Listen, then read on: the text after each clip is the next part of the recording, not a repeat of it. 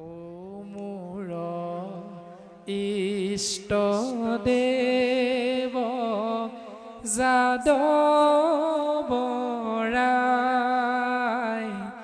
সেৱা কৰিবাৰ নামে উপায় মোৰ ইষ্ট দেৱ যাদৱৰাই সেৱা কৰিবাৰ নামে উপায় মোৰ ইষ্ট দেৱ যাদৱৰাই অৰ্থাৎ জীৱৰ ভজনীয় দেৱ হ'ল উপাস্য তত্ত্ব হ'ল কেৱল দৈৱকী নন্দন কৃষ্ণ আৰু সেইজনা উপাস্য তত্ত্ব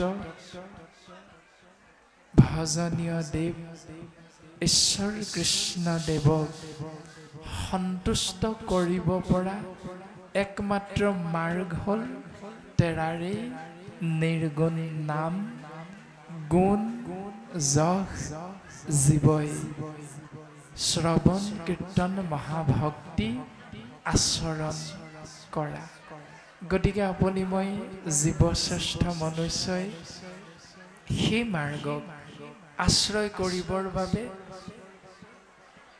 উপদেশ পালো কেৱল কৃপালু শ্ৰীমন্ত শংকৰদেৱ গুৰুজনা কৃপালু বঢ়াৰপু মহাপুৰুষ মাধৱ গুৰুজনাৰ পৰা সেই হেতুকে আমি সমস্ত জনা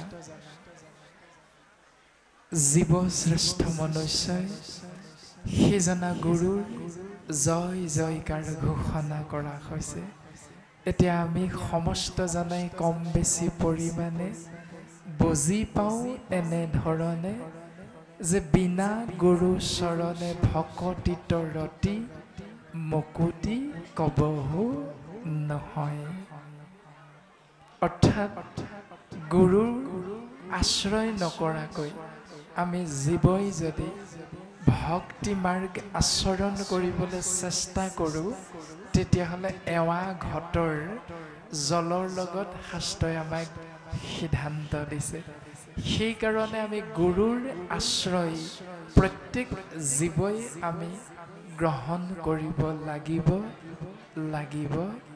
লাগিবই সেইজনাই হ'ল আমাৰ গুৰুৰো গুৰু পৰম গুৰু শ্ৰীমন্ত শংকৰদেৱ আৰু সেইজনা গুৰুৰ মাৰ্গ দৰ্শন কৰাই দিলে আমি মহামূঢ়মতী আপোনাসৱ মহামহন্ত আমাৰ নিজৰ বুলিবলৈ একো নাই সমস্ত আপোনাসৱ মহামহন্তৰ আশীৰ্বাদৰ ফল আমাৰ কাষতে আসনত উপবিষ্ট হৈ আছে অসমৰ স্বনামধন্য ভাগৱত আচাৰ্য ভাগৱত প্ৰাণ উপাধিৰে বিভূষিত আমাৰ অতি শ্ৰদ্ধাৰ গুৰু অৰূপ শইকীয়া বাপজনা দিখৌমুখৰ ৰঘুবাৰী অঞ্চলৰ দীঘল দৰিয়লি গাঁৱৰ তেৰা বাসিন্দা আমি তেৰাক আজিৰ পৰা ৮ বছৰমানৰ আগতে দৰ্শন পাইছিলোঁ আৰু তেৰাৰ আৰ্শীষ ধন্য হৈ আজি আপোনাসৱ মহামহন্তৰ অগ্ৰত অমৃতময় কৃষ্ণ নাম প্ৰকাশ কৰিবলৈ সুবিধা পোৱা গৈছে আপোনাসৱে আমাক যি সৌভাগ্যৱন্ত কৰি তুলিলে এই সমস্তখিনি আশীৰ্বাদ কেৱল আমাৰ কাষতে আসনত উপবিষ্ট হৈ থকা শ্ৰদ্ধাৰ আমাৰ গুৰু অৰূপ শইকীয়া বাপজনাৰ গতিকে আমি সমস্তখিনি আপোনাসৱৰ আশীৰ্বাদ আমাৰ ওপৰত যি কৃপা বৰ্ষণ কৰিছে এই সমস্ত আশীৰ্বাদ আৰু কৃপা আমি শইকীয়া প্ৰভুজনাৰ চৰণ কমলত অৰ্পণ কৰা হৈছে আপোনাহবৰ পদ ধূলা আমাৰ কাম্য, কিয়নো আপোনাহব মহামহন্ত আৰু আমি মহামূৰ্খমতী। সেই হেতুকে আমি অনুষ্ঠান ভাগিলে আহিব পৰা নহ'ব বুলি বাপজনক জনোৱা হৈছিল যদিও যোগ বিয়োগ সংযোগ কেৱল ঈশ্বৰৰ ইচ্ছা। আমাৰো হয়তো পৰম সৌভাগ্য আপোনাহব মহামহন্তৰ চৰণ তথা বদন দৰ্শন কৰা, অমৃতময় কৃষ্ণ নাম মহাভাগৱত কথা। পুনশ্চ আমি সমস্ত জনা পৰম বৈষ্ণৱৰ চৰণ পংকজত সেৱা নিবেদন কৰা হৈছে। দুজনা গুৰুৰ কৃপাৰ বশত আমি জীৱ শ্ৰেষ্ঠ মনুষ্যই যি মাৰ্গ আচৰণ কৰিবলৈ সুবিধা পাইছোঁ, এই মাৰ্গ আচৰণ কৰিবলৈ যাওঁতে আমি মনুষ্য নামৰ জীৱই নিজক বিশ্লেষণ কৰিব লাগিব। কিয়নো যেতিয়ালৈকে আমি জীৱই নিজক বিশ্লেষণ কৰিবলৈ নিশিকিম, তেতিয়ালৈকে গুৰুজনাৰে মাৰ্গক পূৰ্ণাংগ ৰূপত আশ্ৰয় গ্ৰহণ কৰি ঈশ্বৰ কৃষ্ণ প্ৰভু ভগৱন্তৰ কৃপা পূৰ্ণাংগ ৰূপত লাভ কৰিবলৈ আমি সক্ষম নহ'ম।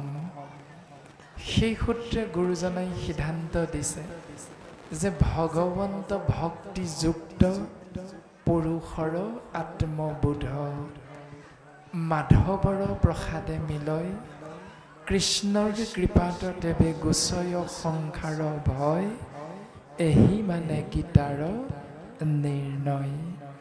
18 অধ্যায় গীতা এজোকা ঘোষাৰ জৰিয়তে বঢ়াৰপু মহাপুৰুষ মাধৱ গুৰুজনাই সিদ্ধান্ত দিলে, সেই জীৱ ভগৱন্তক তোমৰা সবে দিনে ৰাতিয়ে বিচাৰি ফুৰা, ৰাতিপুৱা শুই উঠাৰ লগে লগে পুনশ্চ ৰাতি বিচনাত পৰালৈকে এই সমস্তখিনি সময় চেতন মন বা অৱচেতন মন দুয়োটা সময়তে ভগৱন্ত পুৰুষৰ কৃপা লাভ কৰিবলৈ আমি সমস্ত জনাই বিচাৰোঁ। কিন্তু বিচাৰিলেই জানো ভগৱন্তৰ কৃপা আপুনি মই লাভ কৰিব পাৰিম? তাৰ কাৰণে গুৰুজনাই সিদ্ধান্ত দিলে যে ভগৱন্ত ভক্তিযুক্ত সেই জীৱ ভগৱন্তক পাবৰ বাবে মাৰ্গ হ'ল কেৱল ভক্তি মাৰ্গ, ভক্তিযুক্ত। যদি ভক্তি বিয়োগ বুলি ক'লে হয়, তেতিয়াহ'লে আপুনি মই জীৱই ভক্তি কৰিবৰ বাবে কোনো প্ৰয়োজন নাথাকিলহেঁতেন। এতিয়া ভগৱন্তক ভক্তিৰ মাধ্যমেৰে আপুনি মই জীৱই লাভ কৰিব পাৰিম, এয়া গুৰুজনাৰ সিদ্ধান্ত। এতিয়া ভক্তি মাৰ্গ আচৰণ কৰিবৰ বাবে পুৰুষৰ আত্মবোধ, পুৰুষ মানে জীৱ, বোধ মানে জ্ঞান। আপুনি মই জীৱই নিজক বিশ্লেষণ কৰিব লাগিব যে আমি শাস্ত্ৰসন্মতে মংগল যিহেতু বিচাৰিছোঁ, আচৰণ তেনেধৰণে কৰিছোঁনে নাই, যি ধৰণে শাস্ত্ৰই আমাক সিদ্ধান্ত দিছে। মংগলাচৰণ, মংগল যোগ আচৰণ। যদি মংগল বিচাৰোঁ, আচৰণ তেনেধৰণে কৰিম যেনেধৰণে শাস্ত্ৰই সিদ্ধান্ত দিছে। তাকে আপুনি মই জীৱই নিজক বিশ্লেষণ কৰিব লাগে। এটা চিন্তা আমি এনেধৰণে কৰি চাব পাৰোঁ যে আজি এই ভাগ্যপুৰ গাঁৱৰ যি নামগৃহ, এই নামগৃহ ভাগিলে আপুনি মই পূব পশ্চিম উত্তৰ দক্ষিণ চাৰিও দিশৰ পৰা আহি নামগৃহৰ উপবিষ্ট হ'লোঁ, বৈকুণ্ঠৰ পাৰিষদ স্বৰূপে আসন অলংকৃত কৰিলোঁ। আৰু বাটচৰাৰ সন্মুখতে সেৱা কৰি নামগৃহৰ ভিতৰলৈ সোমাই আহিলোঁ।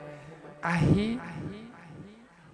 ধূপ ধূনা চাকি গুৱা পাণ অৰিহণা আপুনি মই অৰ্পণ কৰিলোঁ।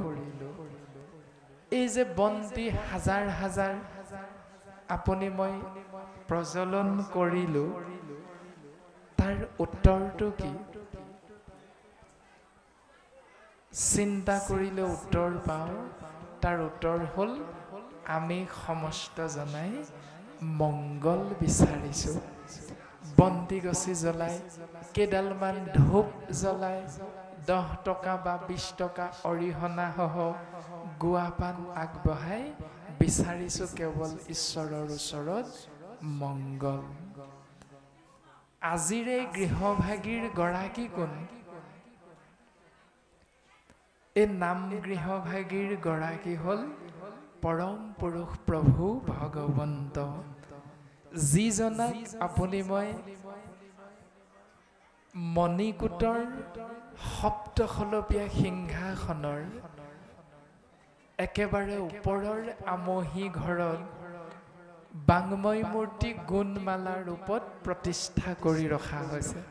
সেয়াই হ'ল আমাৰ উপাস্য তত্ত্ব ভজনীয় দেৱ পৰম পুৰুষ প্ৰভু ভগৱন্ত ঈশ্বৰ কৃষ্ণ।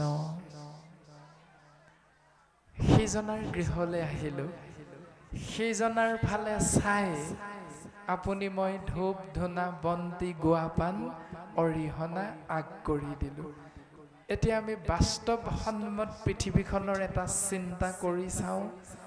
এনেধৰণে আপোনাৰ মোৰ ভাগ্যপুৰ গাঁৱৰ বাসিন্দা হিচাপে আপুনি মই একোজন বাপ আই হিচাপে আপোনাৰ মোৰ গৃহলৈ যি কেইজন বাপ নিতৌ অহা যোৱা কৰে, সেই বাপ কেইজনাক আপুনি মই ভাল পাওঁ নে বেয়া পাওঁ? আমাৰ গৃহলৈ নিতৌ আগমন হোৱা বাপ আই কেইজনা উপাধি ধৰি লওক, কোনোবা শইকীয়া, কোনোবা দত্ত, কোনোবা কলিতা, কোনোবা গগৈ, কোনোবা বৰা।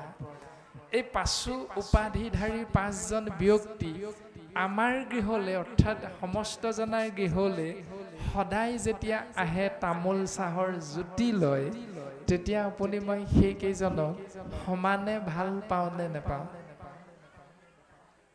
যদি চিন্তা কৰোঁ আমি সকলোৱে উত্তৰ দিম, তাৰে 2জনমানক বেছিকে ভাল লাগে, 3জনমানক কমকে ভাল লাগে।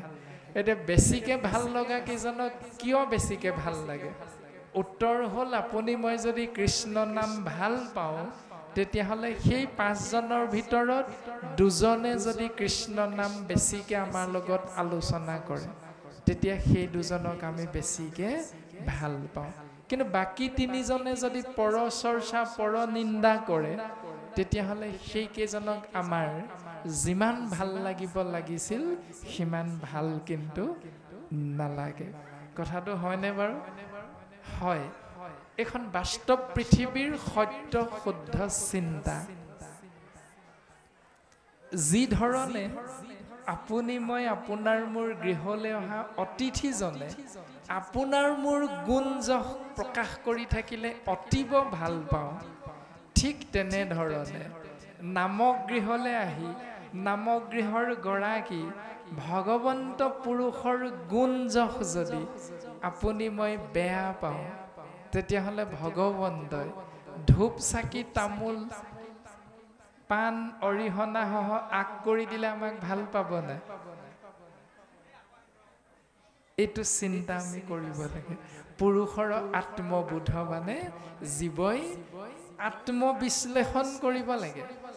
এবছৰৰ মূৰত বন্তি এগছি ধূপ কেইডালমান গুৱা পাণ অৰিহণা আগবঢ়ালোঁ, 364 দিন মানে 65 দিন এটা বছৰত থাকে।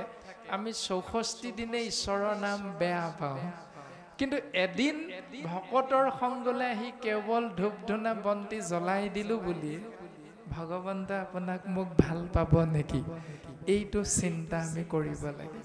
আকৌ গুৱাপান অৰিহণা বন্তি জ্বলালো গুৰুগৃহত ভগৱন্তক আৰাধনা কৰি মোৰ ইষ্ট দেৱ যাদৱ ৰায় সেৱা কৰিবাৰ নামে সে উপায় এই পৰম সত্যও আপুনি মই উপলব্ধি কৰিছোঁ একে গছি বন্তিকে নি ৰঙা কাপোৰ এখন মেৰিয়াই থোৱা বৰগছ এজোপাৰ তলতো জ্বলাই দিছোঁ আকৌ ভাদ্ৰ মাহৰ শেষৰ দিনা বিশ্বকৰ্মা নামৰ এজন দেৱৰ এভাগ অনুষ্ঠান কৰি তাতো একেভাগি বন্তিকে আপুনি মই জ্বলাই দিছোঁ এতিয়া ভগৱন্তই ভাল পাব নাই আজি শইকীয়া বাপৰ ঘৰলৈ গ'লো শইকীয়া বাপৰ গুঞ্জক গালো কালিলৈ গগৈ বাপৰ ঘৰলৈ গ'লো গগৈ বাপৰ গুঞ্জক গালো আকৌ পাছদিনা দত্ত বাপৰ গৃহলৈ গৈ গগৈ বাপ আৰু শইকীয়া বাপৰ বদনাম গালো দত্ত বাপৰ গুঞ্জক গালো আপোনাক মোৰ কোনজনে ভাল পাব এজনেও ভাল নাপায় ঠিক তেনেধৰণে জীৱৰ ভজনীয় তত্ত্ব উপাস্য তত্ত্ব হ'ল কেৱল গুৰুজনাই সিদ্ধান্ত দিলে এক দেৱ এক হেউ একত বিনে নাই কেও সিজনাই হ'ল কৃষ্ণ তত্ত্ব বুলি কোৱা হৈছে এতিয়া সেইজনা দেৱৰ চৰণত আপুনি মই জীৱই কায় বাক্য মন এক কৰি সুদৃঢ় বিশ্বাসে যেতিয়ালৈকে শৰণ গ্ৰহণ কৰিব নোৱাৰিম তেতিয়ালৈকে আপুনি মই জীৱবিলাকে পৰম গতি লাভ কৰিব নোৱাৰিম তাৰ কাৰণে সৰ্বপ্ৰথম লাগিব গুৰুৰ কৃপা এতিয়া সেইজনা গুৰু হ'ল শ্ৰীমন্ত শংকৰদেৱ আৰু সেইজনা গুৰুৰে জয় জয়কাৰ ঘোষণা কৰা হয় কি শ্ৰীমন্ত শংকৰদেৱ সংঘ নামৰ সমাজ কি ভাগৱতী সমাজ কি একশৰণ হৰিনাম ধৰ্ম সমাজ কি অনাসংগী সমাজ কথা নাই সমস্ত সমাজে কেৱল সেইজনা গুৰুকে জয় জয়কাৰ ঘোষণা কৰা হয় শ্ৰীমন্ত শংকৰ হৰি ভকতৰ জানা যেন কল্পতৰু তাহান্ত বিনাই নাই নাই নাই আমাৰ পৰম গুৰু এতিয়া আমাৰ গুৰু কোন বুলি সুধিলে উত্তৰ একেলগে দিম সকলোৱে শ্ৰীমন্ত শংকৰদেৱ হেৰা বাপ আই বোলে শ্ৰীমন্ত শংকৰদেৱ তোমাৰ হবৰ কি উত্তৰ হ'ল আমাৰ গুৰু ও কেনেকুৱা গুৰু উত্তৰ হ'ল পৰম গুৰু প্ৰমাণ দিব পাৰিবা কিয় নোৱাৰি উত্তৰ হ'ল তাহান্ত বিনাই নাই নাই নাই তিনিবাৰ শপত খাই থৈছো বাপ শ্ৰীমন্ত শংকৰদেৱ আমাৰ অকল গুৰুৱে নহয় পৰম গুৰু এতিয়া সেইজনা পৰম গুৰু আশ্ৰয় গ্ৰহণ কৰি আমি জীৱই উপাস্য তত্ত্ব ভজনীয় দেৱ ঈশ্বৰ কৃষ্ণ দেৱৰ নাম তত্ত্বত আশ্ৰয় গ্ৰহণ কৰিবলৈ সমস্তজনাই আগবাঢ়ি আহিছোঁ কিন্তু বঢ়াৰপু মহাপুৰুষ মাধৱ গুৰুজনাই সিদ্ধান্ত দিলে শ্ৰীমন্ত শংকৰ হৰি ভকতৰ শ্ৰীমন্ত শংকৰদেৱ সেইসকল ভকতৰহে গুৰু বুলি কোৱাৰ অধিকাৰ আছে যিসকল কেৱল হৰি ভকত বুলি সিদ্ধান্ত দিয়া গৈছে সেইকাৰণে আপুনি মই পুৰুষৰ আত্মবোধ অৰ্থাৎ আপুনি মই জীৱই নিজক বিশ্লেষণ কৰিব লাগিব যে আমি প্ৰকৃতাৰ্থত হৰি ভকত হ'বলৈ চেষ্টা কৰিছোনে নাই কৰা শাস্ত্ৰই সিদ্ধান্ত দিছে বিষ্ণু ভকতৰ সংগ লৈ বা প্ৰথমত গুৰু মানে শুশ্ৰূষা কৰিবা ভালমত যদিহে কৈ দিলে হয় বোলে শিৱ ভকতৰ সংগ লৈ বা প্ৰথমত যদিহে কৈ দিলে হয় দুৰ্গা ভকতৰ সংগ লৈ বা প্ৰথমত যদিহে কৈ দিলে হয় বিশ্বকৰ্মা সৰস্বতী ভকতৰ সংগ লৈ বা প্ৰথমত তেতিয়াহ'লে আপুনি মই তেনেধৰণে গ্ৰহণ কৰিব লাগিব আচাৰ নীতি কিন্তু শাস্ত্ৰই সিদ্ধান্ত দিলে বিষ্ণু ভকতৰ সংগ লৈবা প্ৰথমতে বিষ্ণু ভকতৰ সংগ, তাৰ পাছত সেই ভকতসকলক আপুনি মই গুৰু ৰূপে ভজনা কৰি, আশ্ৰয় কৰি, শুশ্ৰূষা কৰি, ভক্তি কৰি আপুনি মই ঈশ্বৰ তত্ত্বক চিনি পাব পাৰিম বুলি শাস্ত্ৰই আমাক সিদ্ধান্ত দিছে। সেইকাৰণে জীৱই আত্মবিশ্লেষণ কৰাৰ লগে লগে মাধৱৰ প্ৰসাদ মানে কৃপা আপুনি মই লাভ কৰিব পাৰিম। এতিয়া মাধৱৰ কৃপা লাভ কৰাৰ লগে লগে কৃষ্ণৰ কৃপাততেবে গোচয় সংসাৰ ভয়, এহি মানে গীতাৰ নিৰ্ণয়। লাভ আমাৰ এইটোৱে হ'ব, এক দেৱ এক সেউ একত বিনে নাইকেও কৃষ্ণদেৱৰ কৃপা ধন্য হৈ এই মায়াময় সংসাৰৰ মায়া ছেদ কৰি আপুনি মই জীৱই পৰম গতি লাভ কৰিব পাৰিম। সেই জীৱ নাম ললে তৰিবা, নললে মৰিবা। চিন্তা নিজৰ নিজৰ। আমি কোন সমাজৰ এইটো ডাঙৰ কথা নহয়, কিন্তু চিন্তা আপুনি মই জীৱই নিজে নিজে কৰিব লাগিব। শাস্ত্ৰই আমাক সহজ সৰল ভাৱেৰে সিদ্ধান্ত দিছে যে নাম ললে তৰিবা, নললে মৰিবা। এতিয়া আপুনি মই মৰিব বিচাৰোঁ নে তৰিব বিচাৰোঁ, চিন্তা নিজৰ নিজৰ। এই ভাগ্যপুৰ গাঁৱৰ নামগৃহত আজিলৈকে কিমানবাৰ ভাগৱত পাঠ, ব্যাখ্যা, 4 দিনীয়া, 7 দিনীয়া, এদিনীয়া উদযাপন কৰা হৈছে। এইটো ডাঙৰ কথা নহয়। ডাঙৰ কথাটো হ'ল আমি প্ৰত্যেকবাৰে আমাৰ সমাজত থকা ভুল নীতি নিয়ম আমি এটা হ'লেও প্ৰত্যেক বছৰে আমি শুধৰণি কৰিবলৈ চেষ্টা কৰিছোঁ নে নাই কৰা, এইটো আটাইতকৈ ডাঙৰ কথা। এতিয়া আজি আমাৰ নামগৃহৰ গৰাকী হ'ল ভগৱন্ত পুৰুষ। এতিয়া সেইজনাৰ গৃহলৈ আহি আপুনি মই কেনেকৈ থাকিব লাগিব, শাস্ত্ৰই সিদ্ধান্ত দিলে। অ হৰি কীৰ্তনৰ সময় বেলাত থাকে আন কথা পাতি, অন্তকালে নিয়া যমদূতে তাংক কৰে উগ্ৰ শাস্তি।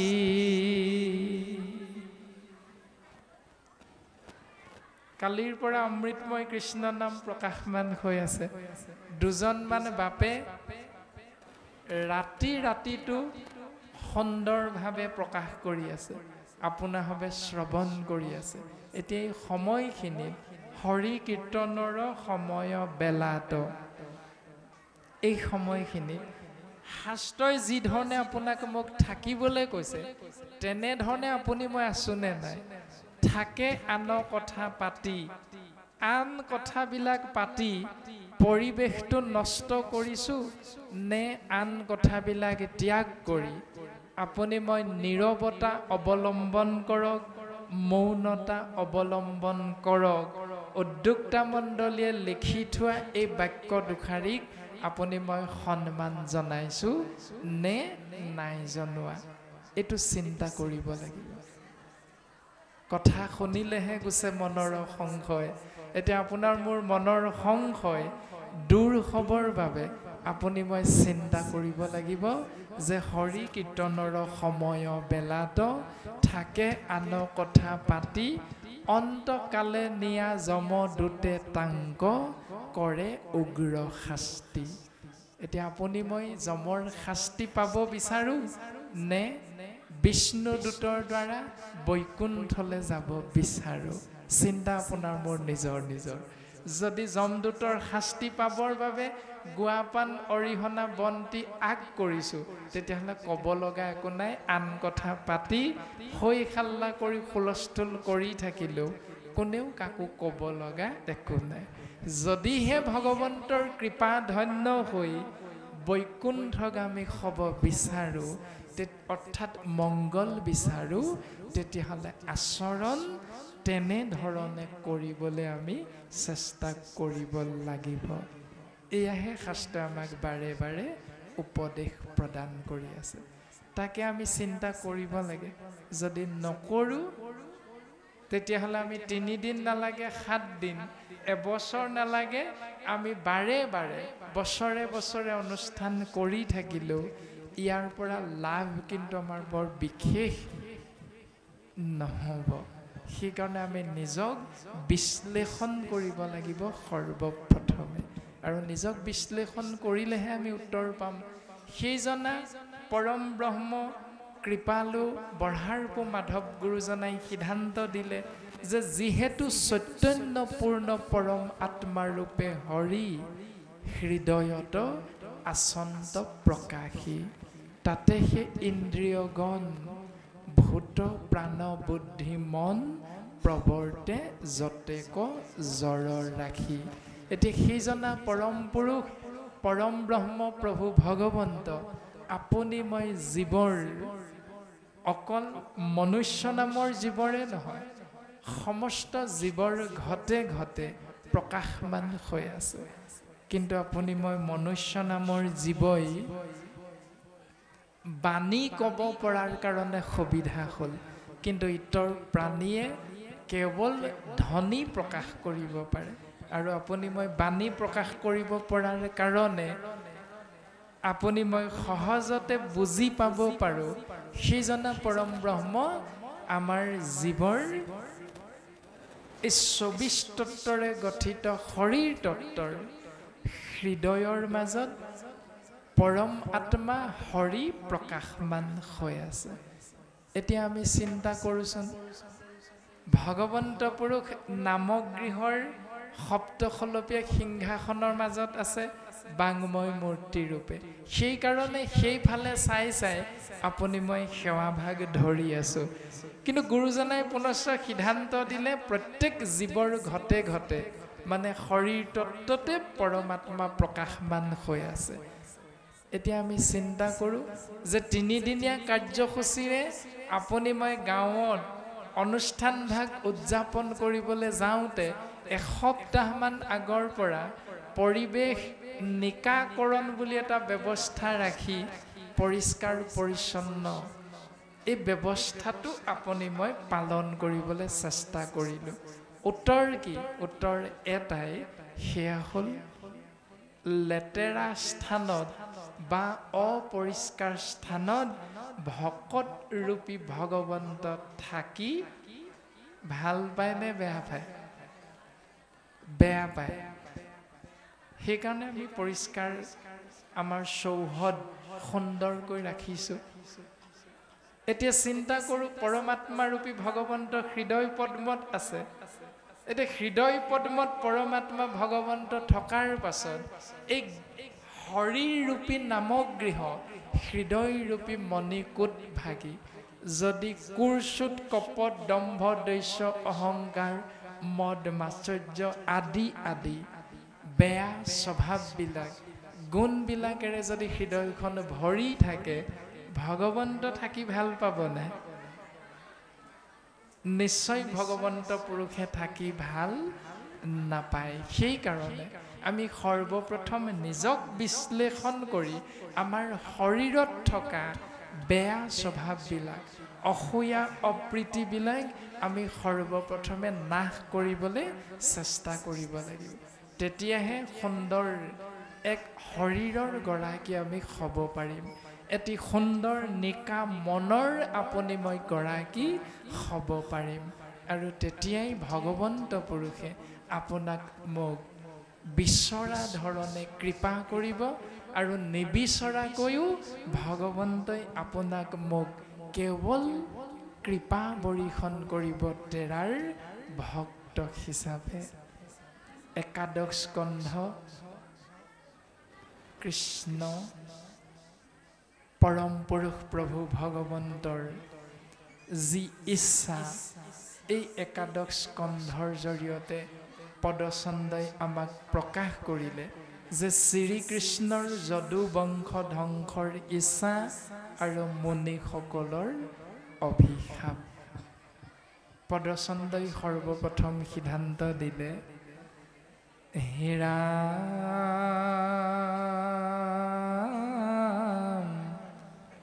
জয় জয় জগত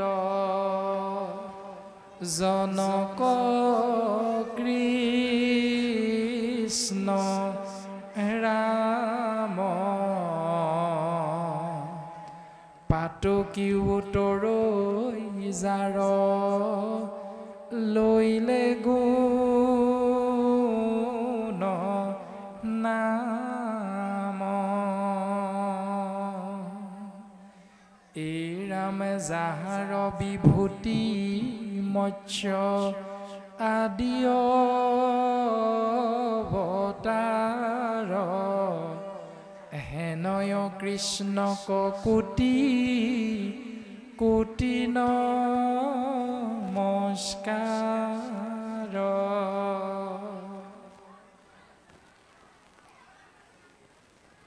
জয় জয় জগত জনক কৃষ্ণ ৰাম পাতকিও তৰৈ জাৰ লৈলে গুণ নাম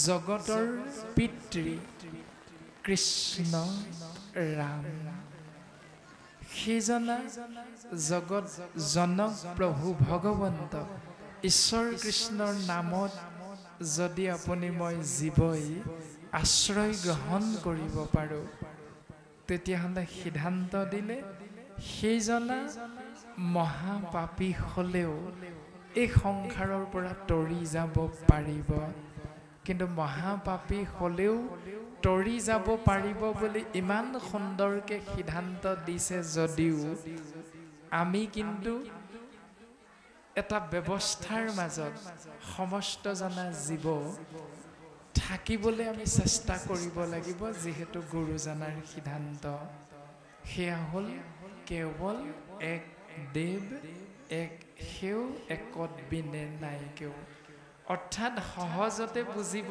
পাৰিম এনেধৰণে যে অজামিল নামৰ ব্ৰাহ্মণ অধৰ্মী হৈও কংস নামৰ এজন মহাবলশালী ৰজা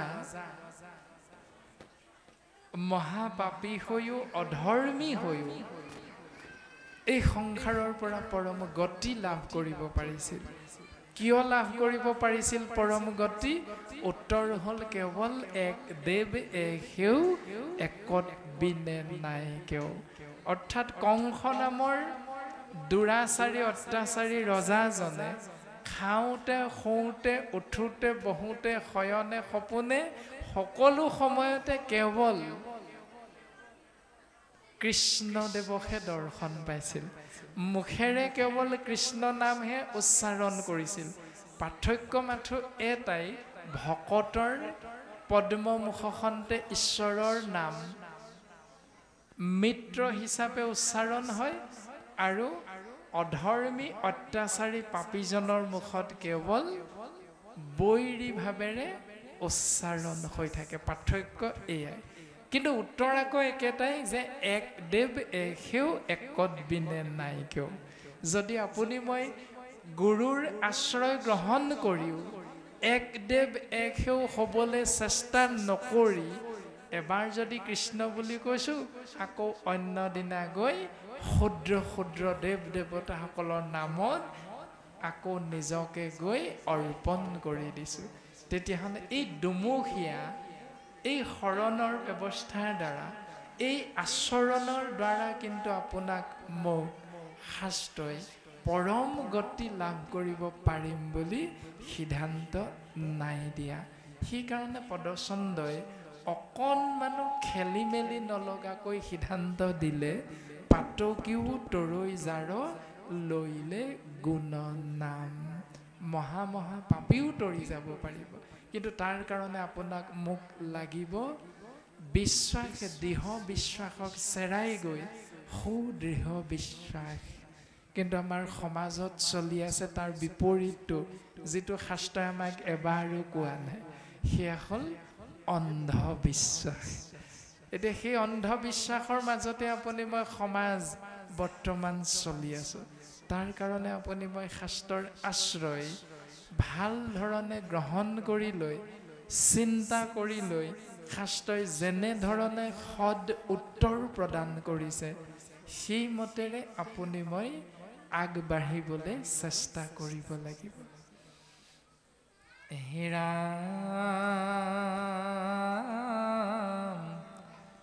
নমো দামোদৰ ব্ৰহ্মময় কলে বৰ ব্ৰহ্মা মহেশ্বৰ যাৰ চৰণে কিংকৰ এই ৰামে সেনয় কৃষ্ণক কৰি শংকৰে প্ৰণতি একাদশ স্কন্ধ পদ বন্ধে নিগদতি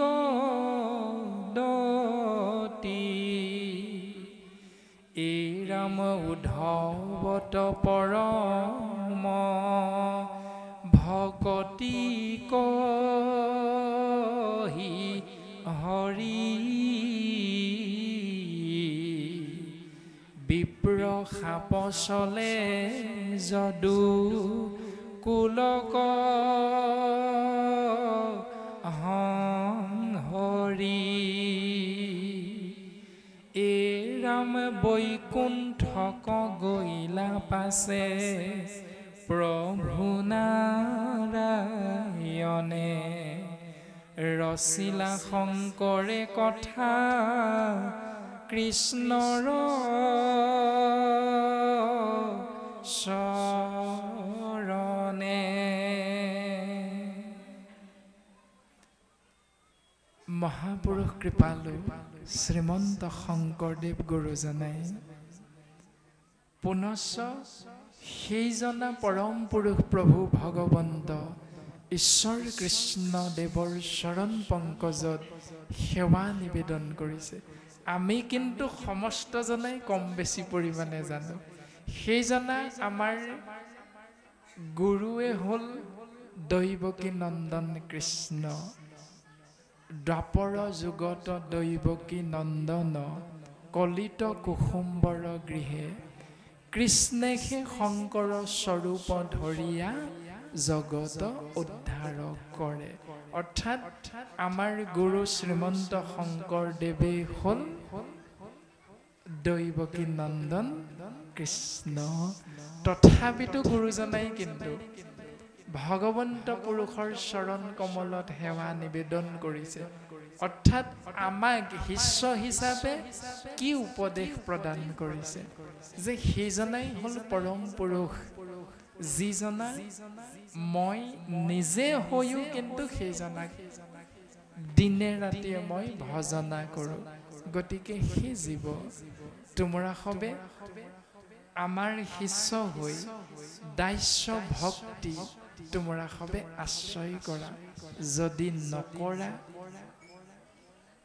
তেতিয়াহ'লে আপুনি মই শাস্ত্ৰসন্মতে পৰম গতি লাভ কৰিব পাৰিম বুলি সিদ্ধান্ত কিন্তু নাই দিয়া। একাদশ স্কন্ধ পদবন্ধে নিগদতি, একাদশ স্কন্ধ পদবন্ধে কৃপালু গুৰুজনাই ৰচনা কৰিছে। সেইজনা ঈশ্বৰ কৃষ্ণৰ চৰণ পংকজত নিজকে কোটি কোটি বাৰ সেৱা নিবেদন কৰি অৰ্পণ কৰিছে। কোনজনা ঈশ্বৰ কৃষ্ণদেৱ, যিজনা ঈশ্বৰ কৃষ্ণদেৱক ব্ৰহ্মা মহেশ্বৰ আদি দেৱতাসকলেও সদায় সেৱা কৰি থাকে, বন্দনা কৰি থাকে। সেইজনা ঈশ্বৰ কৃষ্ণ পৰম ব্ৰহ্ম প্ৰভু ভগৱন্তৰ চৰণ পংকজত কোটি কোটি বাৰ সেৱা নিবেদন কৰিছে। উদ্ধৱত পৰম ভকতি কহি হৰি বিপ্ৰ সাপ চলে যদু কুলক সংহৰি বৈকুণ্ঠক গৈলা পাছে প্ৰভু নাৰায়ণে ৰচিলা শংকৰে কথা কৃষ্ণৰ চৰণে সেইজন পৰম পুৰুষ প্ৰভু ভগৱন্তই ৬৪ কলা যুক্ত হৈ পূৰ্ণ ৰূপত এই ধৰাধামত কৃষ্ণ নাম লৈ অৱতৰণ কৰি জীৱৰ কল্যাণ সাধন কৰি পুনশ্চ স্বধাম বৈকুণ্ঠলৈ যাবলৈ ইচ্ছা প্ৰকাশ কৰিলে আৰু বৈকুণ্ঠলৈ যাবলৈ ইচ্ছা প্ৰকাশ কৰি তেৰাৰ যি বংশ যদু বংশ সংহাৰ কৰি অৰ্থাৎ ধ্বংস কৰি তেৰাই এই সংসাৰৰ পৰা তেৰা সমস্তকো পৰম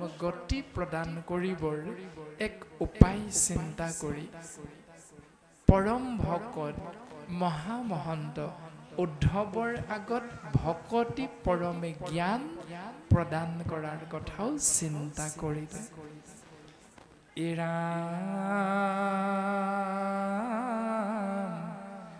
হৃদয়ৰ ঈশ্বৰ পৰম মোৰ গুৰু প্ৰভু ভগৱন্ত ভকতৰ কল্পতৰু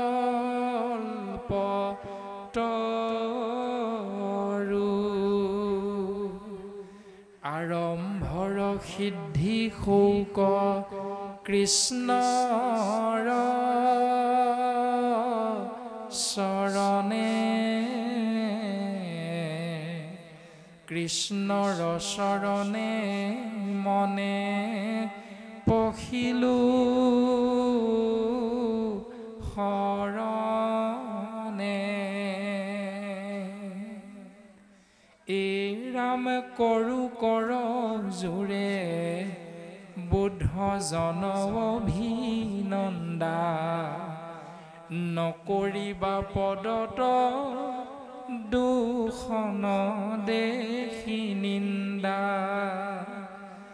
মানিকৰ পখাৰে কাছৰ কৰৈ মূল ঘন ক্ষীৰ ভঞ্জৈ যিটো হিউ পিয়ৈ ঘোল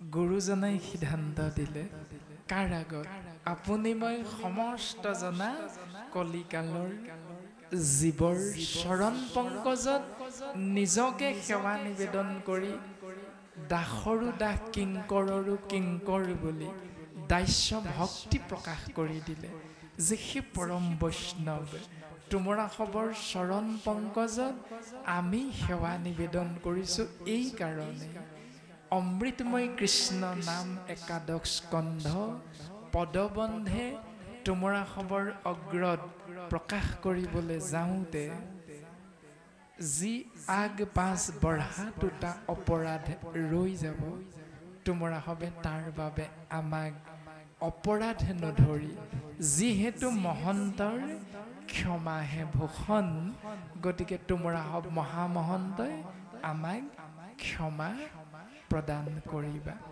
ইমান সুন্দৰভাৱে গুৰুজনাই সিদ্ধান্ত দিলে তাৰ পাছত আপুনি মই জীৱবিলাক সেইজনা গুৰুৰে একান্ত শিষ্য হ'বলৈ গৈ বা একান্ত শিষ্য বুলি কৈ কেৱল সমাজত আপুনি মই খোৱা কামৰা এখন সমাজৰ যদি দুজনমান ভকত আহে তেতিয়াহ'লে অন্যখন সমাজৰ ভকতে লাহেকে উঠি যাবলৈ চেষ্টা কৰে কিন্তু কৈ থকা হয় শ্ৰীমন্ত শংকৰ হৰি ভকতৰ গুৰুজনাই কি আদৰ্শ আমাক দিছে আৰু আপুনি মই কি আদৰ্শ পালন কৰিছোঁ জাতি পাতি ধৰ্ম ভাষা নিৰ্বিশেষে উচ্চ নিচ ধনী দুখীয়া শিক্ষিত অশিক্ষিত গাঁৱলীয়া নগৰীয়া বয়সৰ কোনো পাৰ্থক্য নাই সমস্ত জনাকে কেৱল সিদ্ধান্ত দিছে সেই জীৱ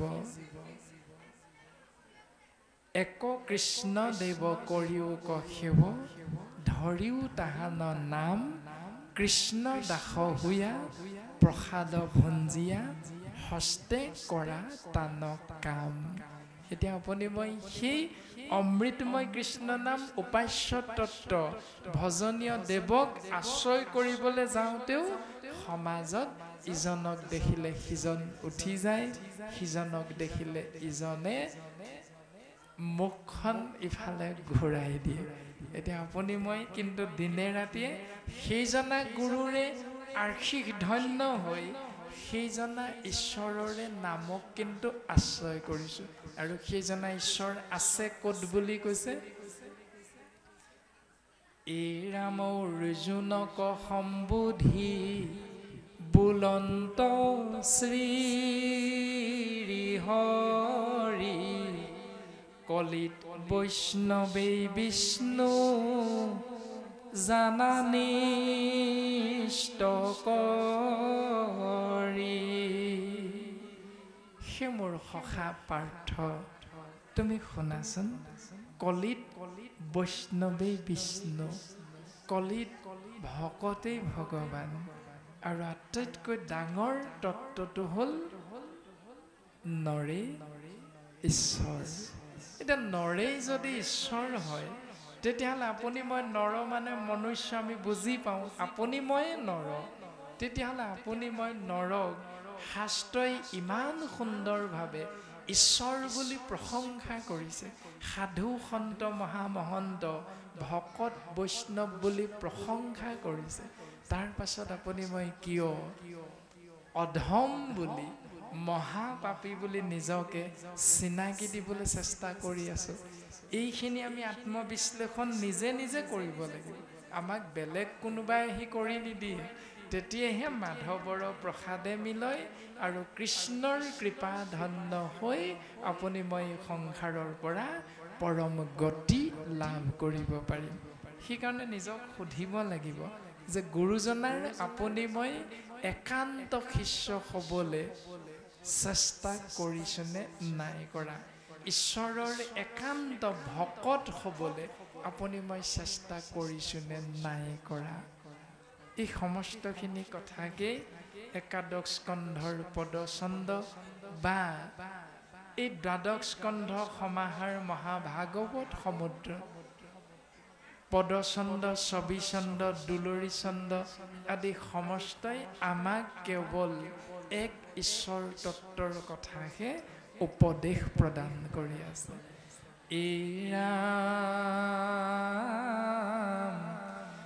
ই কথা থাকো কওঁ আপোনাৰ চিন্তা হিত, সমস্ত ধৰ্মৰ ৰাজা কৃষ্ণৰ চৰিত্ৰ। এই ৰামা কৈৰি আন কৰ্ম কৰে যিটো প্ৰাণী, অমৃতকতে যি যেন খাই খাৰ পানী। যিহেতু সমস্ত ধৰ্মৰ ভিতৰত ৰজা ধৰ্ম হ'ল কেৱল ঈশ্বৰ কৃষ্ণৰ নাম ধৰ্ম। এতিয়া নাম ধৰ্মক এৰি আন কৰ্মক যদি আপুনি মই ধৰ্ম বুলি আশ্ৰয় কৰোঁ, তেতিয়াহ'লে এটা উদাহৰণ শাস্ত্ৰই আমাক দিলে যে অমৃতকতে যি যেন খাই খাৰ পানী। আপুনি মই অমৃত ত্যাগ কৰি খাৰ পানী খাই যি ধৰণে অধপতন জীৱৰ হ'ব, তদনুৰূপ অমৃতময় কৃষ্ণ নাম ৰজা ধৰ্ম ত্যাগ কৰি আন কৰ্মবিলাকক ধৰ্ম বুলি আশ্ৰয় কৰিলেও আমাৰ তেনে অৱস্থাই হ'ব। এয়া শাস্ত্ৰৰ সিদ্ধান্ত। এই ৰাম ৰাজ পন্থ এৰি মৰৈ,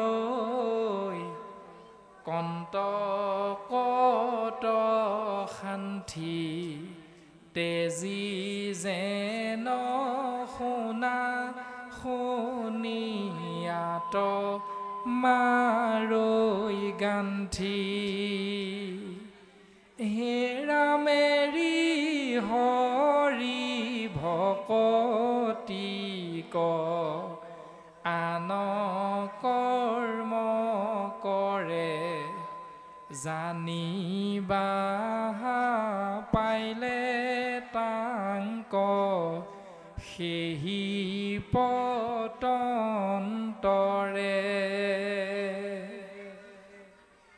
হে জীৱ ৰাজমাৰ্গ এৰি যদি তোমৰা হবে সৰু সৰু উপপথক যদি আশ্ৰয় কৰি লোৱা তেতিয়াহ'লে তোমৰা হবে যি স্থানৰ পৰা আহিছা সেই স্থান কিন্তু নাপাবাগৈ যি স্থানলৈ যাব বিচাৰিছা সেই স্থানত কিন্তু সুন্দৰভাৱে গৈ উপবিষ্ট হ'ব নোৱাৰিবা অৰ্থাৎ এৰি হৰি ভকতিক আন কৰ্ম কৰে জানিবাহা পাইলে তাংক হেহি পতন্তৰে একমাত্ৰ ঈশ্বৰ কৃষ্ণ দেৱক সেৱা কৰা এই মাৰ্গৰ নাম হ'ল ভক্তি মাৰ্গ আৰু এই ভক্তি মাৰ্গক আশ্ৰয় কৰিলেই তোমৰা হবে সুদৃঢ় বিশ্বাস পালন কৰিব পাৰিলে পৰম গতি লাভ কৰিব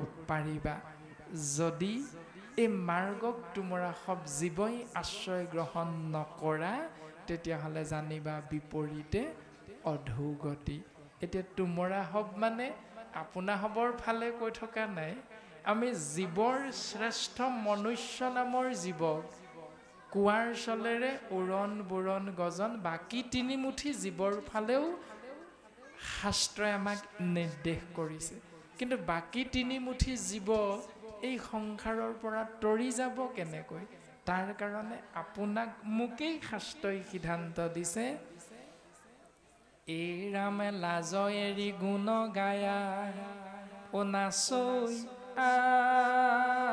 আনন্দতে জগত পবিত্ৰ কৰে সেহি হে ভকতে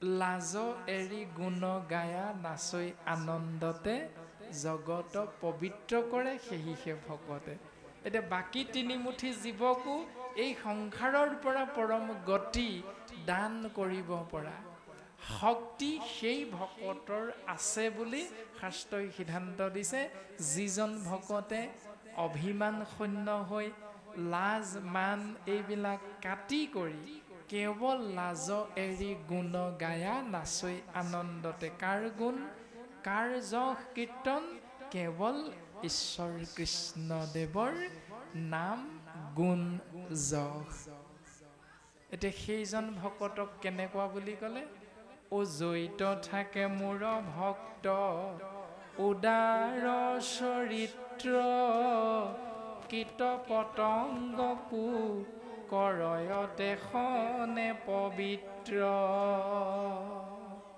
জড়িত থাকে মোৰ ভক্ত উদাৰ চৰিত্ৰ এতিয়া আপুনি মই তেনে ভকতৰ শাৰীত পৰিছেনে নাই পৰা এতিয়া সেই ভকতৰ শাৰীলে আপুনি মই নিজক উত্তৰণ ঘটাবলৈ চেষ্টা কৰিব লাগিব তেতিয়াহে আপুনি মই নিজেও তৰিব পাৰিম আৰু নিজৰ লগতে আনকো আপুনি মই তৰাব পাৰিম ইয়াকে শাস্ত্ৰই সিদ্ধান্ত দিছে যে উদাৰ চৰিত্ৰৰ ভকত য'ত প্ৰকাশমান হৈ যাব সেই স্থানত থকা বাকী ইতৰ কীট পতংগও এই সংসাৰৰ পৰা তৰি যাব পাৰিব সিদ্ধান্ত দিছে